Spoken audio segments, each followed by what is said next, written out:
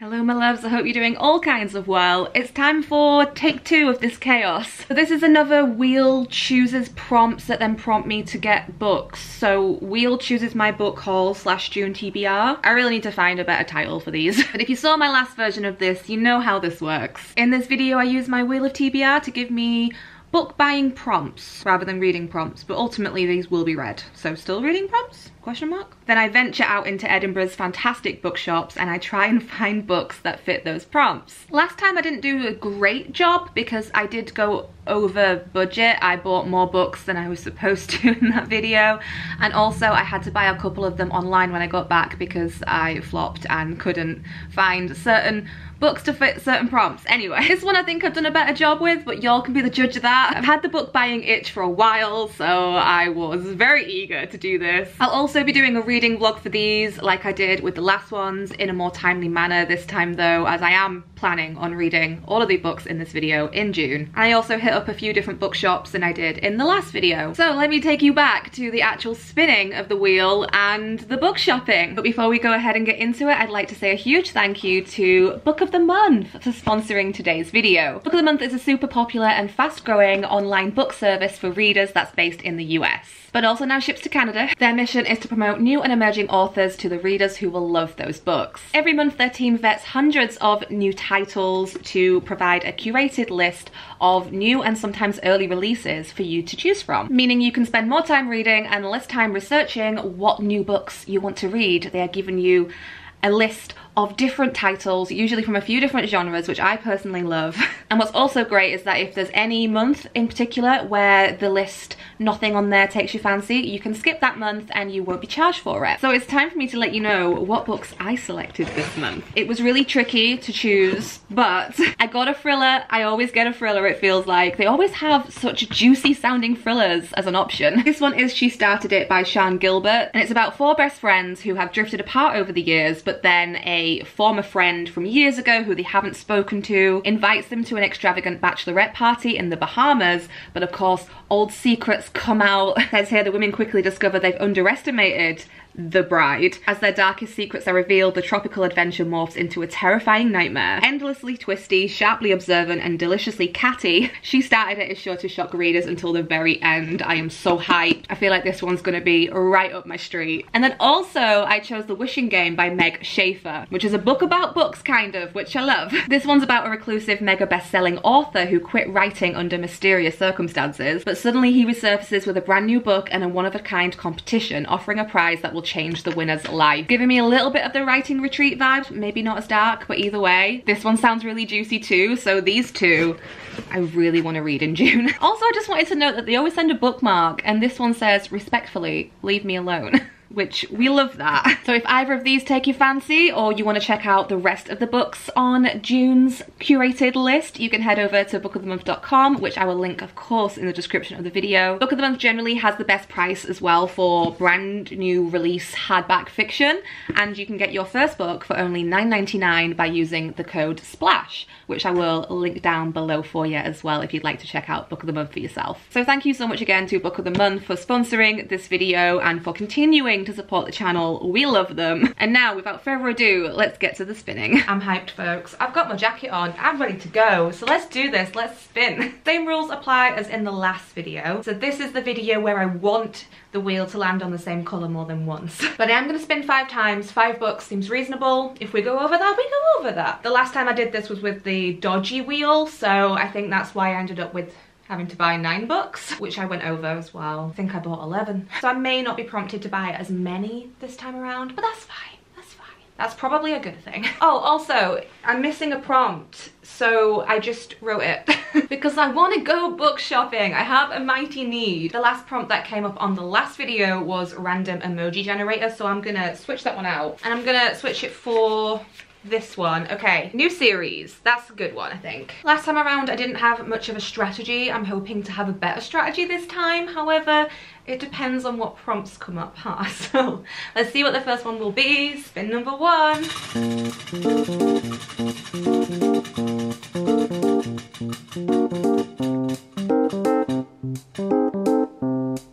A Random number generator. I think I'll need to do that in the shop because it will depend on how many books are on a shelf. Also, if the number ends up on a book I already own, I'm just gonna have to keep doing it. This one might be tricky, and it's very specific. It's that one particular book, so this is a prompt I might prioritize when out in the bookshops. And switching that prompt out, we'll go for this one, which is partner pick. I haven't made a bunch of new prompts for this, so I'm just going to reuse the ones I already have and had from that last video up until I need to create new ones. You know, we'll cross that bridge if we get there. This prompt came up last time and Matthew did me dirty. He picked the one book out of the 3 that I wasn't that bothered about, so hopefully if it comes up, he'll have a better time of it this time. Okay, spin number 2.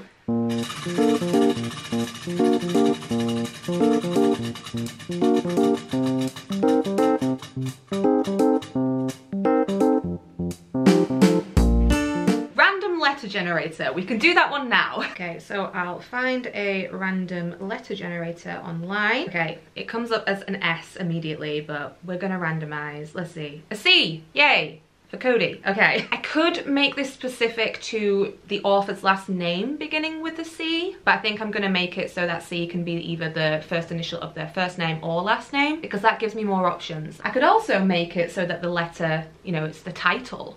Now I'm gonna stick with author. I'm gonna stick with author name for this. I only have 3 prompts, but we're gonna switch it out for one of them. Let's go for this one. Random item generator, which could be messy. Oh, I forgot to mention at the beginning of the video as well, the last wheel only had 12 sections, 12 colours. This has 14. So I did add on new release and colour generator because those are the prompts I wanted to add on. It's my game, it's my rules. Spin number 3.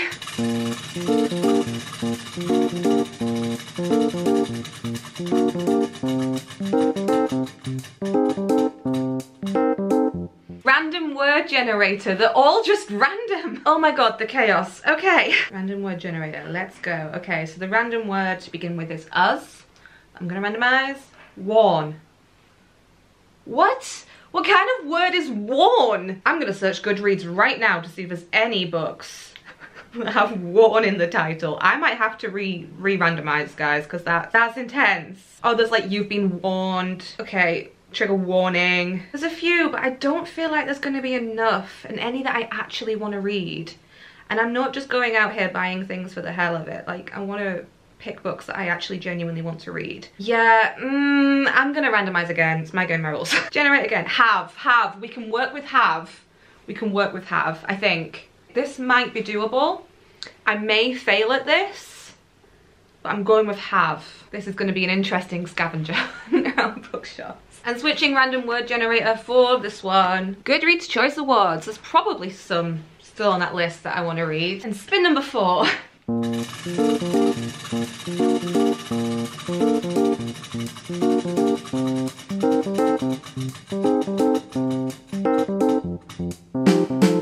Oh, almost orange again. Gold, cover by we can work with. And switching out cover by for the last prompt that wasn't already on here, which is friend's least favourite of 2022. Possibly the last spin, but I might just do one more for good luck because my game, my rules. But here we go. Spin 5.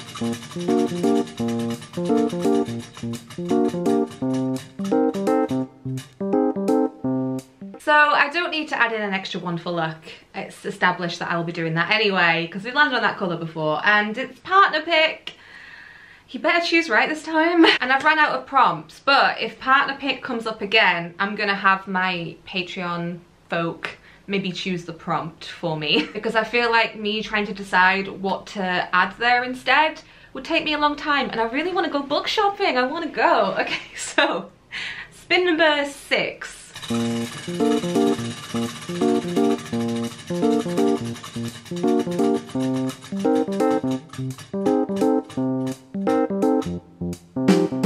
release. We can work with that. So 6 books.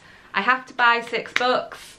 I'm gonna try not to buy more than 6 books. Don't hold me to that. Those are all the spins, so 6 spins, so not 9, but I mean 6 is a decent number. And the prompts we ended up with, so we got random number generator, which I'll do in the store, I think. I'll screen record my phone and show you that at the time. We then had random letter generator, which was C, so I need to find a book whose author's name, first or last name, begins with a C. Random word generator, we have, which is probably going to be a bit difficult, I imagine.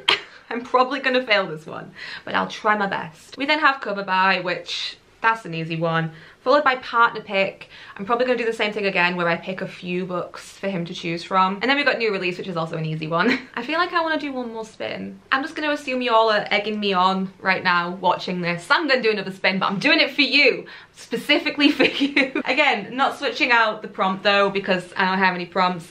If another one comes up that I've already had, I'll just get a patron to decide what the prompt will be, because they probably have better ideas than I do. So spin number 7 and the last one, watch it come up on a colour that I've already had, and then it'll have to be 8. I'm getting a little bit carried away with myself here, aren't I? But yeah, let's just do one more, spin 7.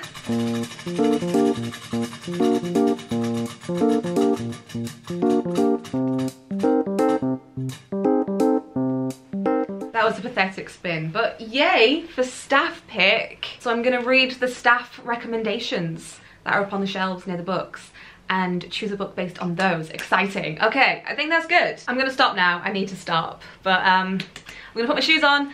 Let's go book shopping. Do I have a strategy? I think I'm gonna hit up Waterstones first because that has the largest selection. Then try a secondhand bookstore.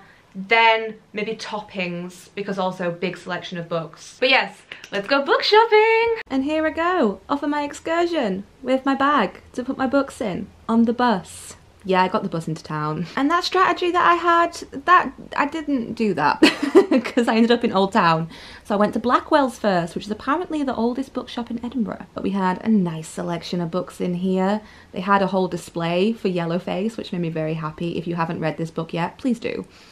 Checked out the new crime and thrillers, because I love a thriller. And the new sci-fi, fantasy and horror. I had most of these, actually. So then I popped downstairs to the bigger horror section. I was clearly feeling some kind of way this day, and the horror books were calling to me, or what can I say? And after I left Blackwell's, I made my way down Victoria Street. Got a few clips of this because it's a very pretty street with all the coloured buildings. And made my way past the back of the castle, as you do. Got distracted by cats. This is the cat cafe in Edinburgh. Look at all the fluffs just hanging out in the windows, getting some sun. Love that. And then I went to Armchair Books. I love this bookshop. I always manage to find Robin Hobb's books here. There's always a good selection of fantasy books in here. And it's an absolute maze, and definitely a bookshop I would say you need to hit up if you do come to Edinburgh at any point. I do try to not spend too long in this shop though, because it is so cramped. I know that it can only fit like a few people in at a time. But there is like a antique, like rare section of the store as well, which is always fun to peruse. I then made my way back round the back of the castle onto Princess Street till I reached Waterstones, which was meant to be my first point of call, but wasn't. And apparently I didn't film much in Waterstones, but here's me with my bag. I now headed off to Starbucks because I was sweating balls. So I got myself a refreshing peach iced tea, and then Toppings was my last bookshop to visit that day, and this is also a great shop. Lots of little rooms in here, so it is a little bit like a maze, a bit like Armchair Books, but the ladders are always fun. Although I'm yet to be brave enough to actually climb the ladder in this shop. I just feel like I would be that person that would fall, you know? I would be a danger to myself and others. But of course I had to go and have a gander around the sci-fi and fantasy section, and it was a bit stuffy in here, so I quickly grabbed the last books that I needed to fulfill my prompts, tried my best to not get distracted by other things that didn't fulfill the prompts, and that was my little book trip around Edinburgh. Okay, so how did I do? Let's get into the actual book haul of it all. Things I did right this time was venturing into town on a weekday. It wasn't super busy. Things I did wrong. I dressed all in black, didn't I? And I had a black like leather blazer on, and apparently summer has arrived in Scotland, so that was a mistake. But we'll go in order of what bookshops I went into and what I purchased from each one, as we did in the previous video, and then I'll let you know what prompts I'm hoping everything's gonna fulfill. The first bookshop I went into was Blackwell's, and I purchased a couple of books from there. Firstly, I saw this and I wanted to try it for a while. It's Grady Hendrix's We Sold Our Souls. Now I really like Grady Hendrix. I like his wacky, chaotic plot points that often come up in his books. His books are a bit hit or miss though. There's some that I really loved and some that I didn't like so much. But I saw this, and it has black sprayed edges, and it also has all this like, what I'm assuming is like demonic text on the naked hardback. And I thought, yep, that's mine. The tagline for this is "Only a girl with a guitar can save us all." As a former, well not former, as an emo kid, I think I'm really gonna like this. Every morning a girl called Chris wakes up in hell. In the 1990s she was lead guitarist of Edinburgh, a heavy metal band on the brink of breakout success, until the lead singer Terry embarked on a solo career and rocketed to stardom, leaving his bandmates to rot in obscurity. One day everything changes though, as a shocking act of violence turns her life upside down and she begins to suspect that Terry sabotaged more than just the band. She hits the road hoping to reunite the band and confront the man who ruined her life. A journey will take her from the Pennsylvania Rust Belt to a celebrity rehab center to a satanic musical festival. We sold ourselves as an epic journey into the heart of a conspiracy-crazed, pill-popping, paranoid country that seems to have lost its very soul.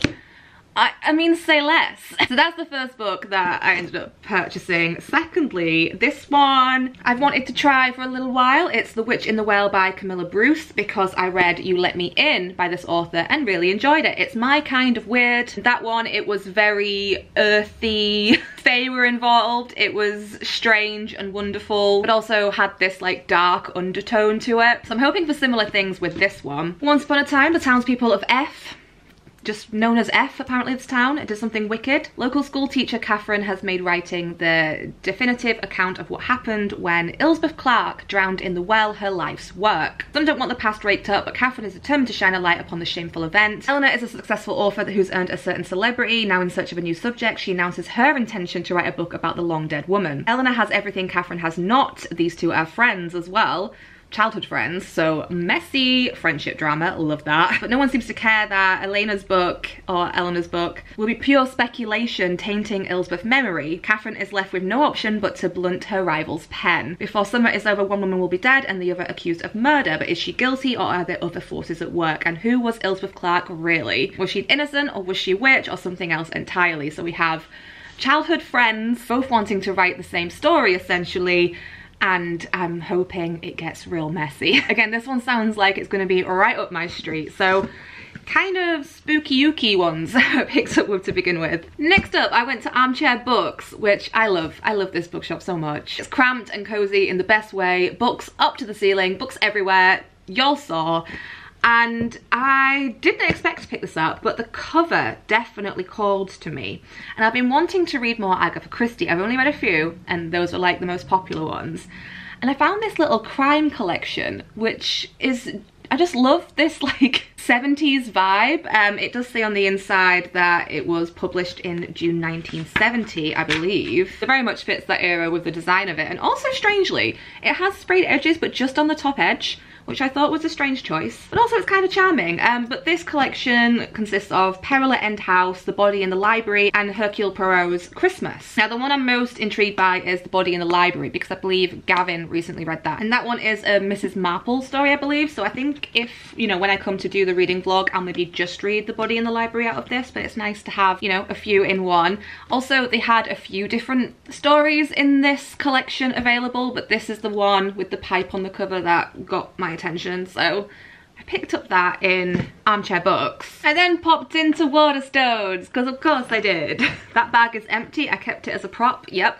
This is where I started to get a little bit flustered, because I still hadn't done the like random prompts really. First off, I thought I'd do partner pick. Now, there was a couple of graphic novels or manga that I really wanted and have wanted for a while, and I took a picture of both of them. I only gave Massey the option between the two this time, because last time I gave him an option of 3 books and he picked the one book out of the 3 that I wasn't that bothered about, so I thought I'd narrow it down for him. I just gave him the option of 2, and this is how that exchange went. And he picked The Girl from the Other Side, little collection, Deluxe Edition #1. This spine is so cool, by the way. And this contains the first 3 volumes of this manga. He said he picked this one because it looked darker, because there was a demon serving a little girl a cup of tea, and I laughed out loud because this isn't that dark. Or at least the first one was really wholesome, and I've been wanting to continue for a while, so I'm so glad I picked this up. And this edition is just absolutely beautiful with the foiling, and I'm obsessed with the spine, as I mentioned. Once upon a time, in a land far away, there are 2 kingdoms. The outside, where twisted beasts roam that can curse with a touch,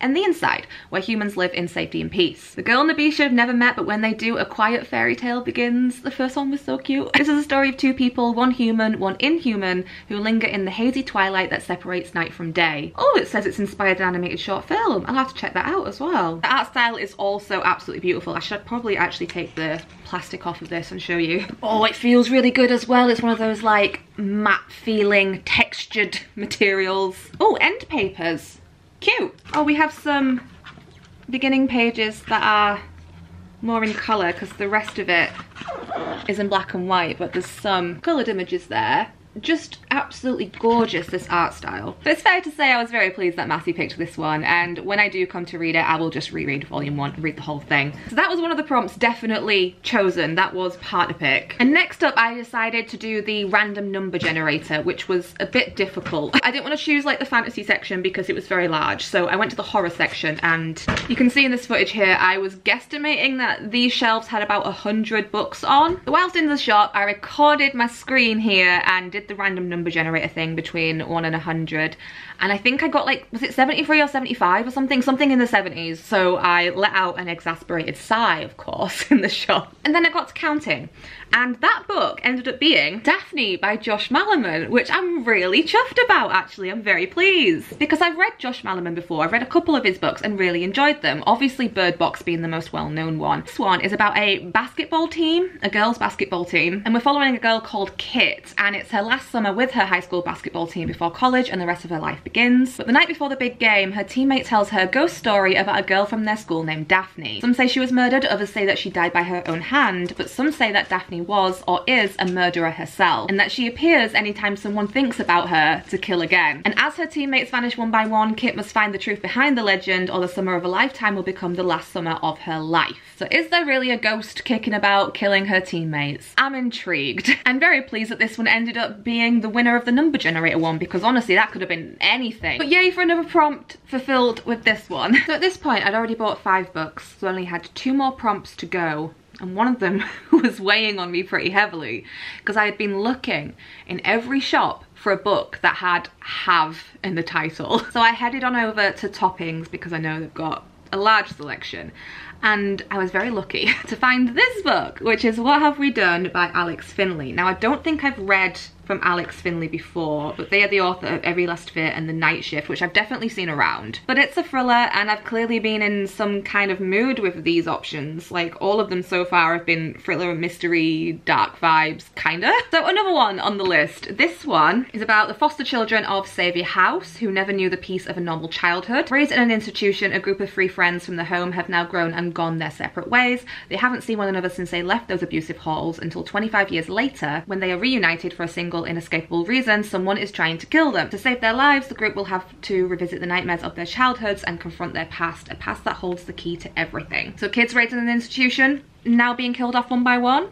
Sounds like it's gonna be up my street as well, so I cannot believe I found something that had "have" in the title. I was absolutely buzzing. But I was left with one prompt, and this was a bit of a trickier one, because whilst in the other bookshops, I was also keeping an eye out for, you know, the little staff recommended cards that are in front of the books. But every single card I saw in Waterstones was for a book I'd already read, particularly in the fantasy and sci-fi section. So they were like recommending like The Final Empire and Jade City and Malice, many of us that I'd already read and enjoyed. And then in the kind of just general fiction section, none of the books that people were recommending were really taking my fancy. I feel like there was a lot of short story collections that the staff in Waterstones were recommending, and I didn't see any of these staff recommended kind of things in Blackwell's either, or Armchair Books. But I thought surely Toppings will have these, and surely Toppings will be my saviour. However, no. They had none of those staff recommended little cards saying specifically why that staff member recommends the book, but they did have a wall where it said staff recommended books. They gave me no reasons as to why these had been recommended, but I did see this one on that wall, and it's The Firekeeper's Daughter by Angeline Booley. And I know this book did really well. I know it's really popular. I think it might have even been like a Reese Witherspoon book club pick at one point. I've heard really good things, so I thought, hey, here's my reason and my opportunity to pick this one up. And it's about 18-year-old Donis, who has always felt like an outsider with her mixed heritage, both in her hometown and on the nearby, oh, is it Ojibwe reservation? I'll probably audiobook this one and then I'll know the pronunciation properly. But when she witnesses a murder, Donis reluctantly agrees to go undercover, but secretly she pursues her own investigation, tracking down the culprits with her knowledge of traditional medicine. That's fun, that's cool. As the bodies pile up, Donis finds herself caught in a web of deceit that threatens the people she loves the most. So, murder mystery, kind of, also. Do all of the books I've picked have murder in them? Possibly. Maybe, I mean, not this one. I don't think. But that was the last book I picked up. Now, let me try and tell you what's working for each prompt here. So, the first prompt I got was the random number generator, which I've already discussed.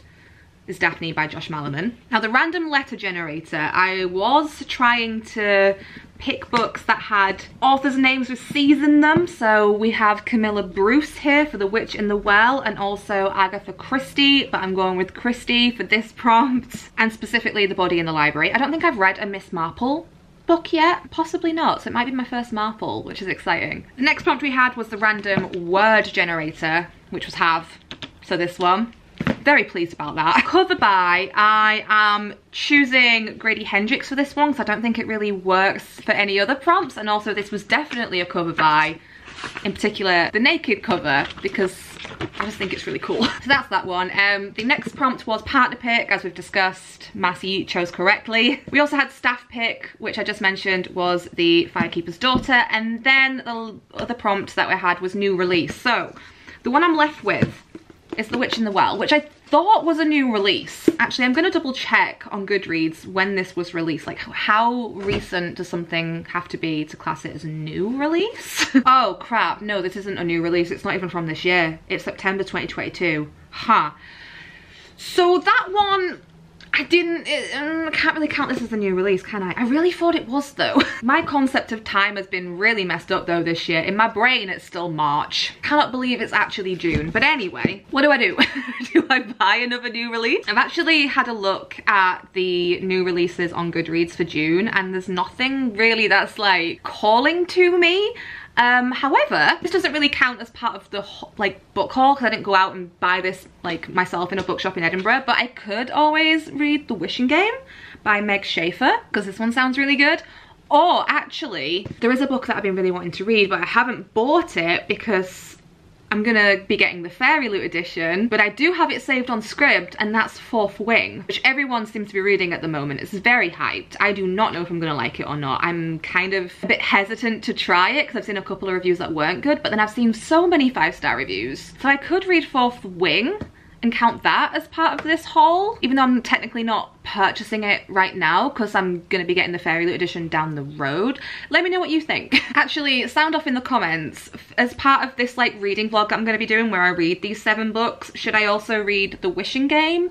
Or should I read Fourth Wing as part of that, and that can count as a new release? I'll still read The Witch in the Well even though it's technically not a new release. So I will be reading 8 books in the reading vlog for this. But yeah, this one or Fourth Wing, y'all let me know. But as always, please do let me know your thoughts on these books if you've read them. Let me know if you're tempted to try them too. I hope you like these kind of videos. I really enjoy making them. It's like a wee scavenger hunt around the bookshops, which is always fun. It does stress me out a little bit when I'm really struggling with the prompt, but then sometimes things apparently work out well for me, so I'm calling this one a success, even if I didn't quite get a new release. But do keep your eye out for the reading vlog, which will be coming sometime in June, depending on how quickly I can get through these. Thank you so much for watching and for hanging out with me as always. Also, a huge thanks to Book of the Month for sponsoring this video, supporting the channel and enabling me. As I mentioned, you can check out Book of the Month down in the description. And thank you so much again for watching. Please like and subscribe if you enjoyed the video and you want to do that. My other social stuff is down below too, and I shall catch you in the next one, my dudes. Bye y'all.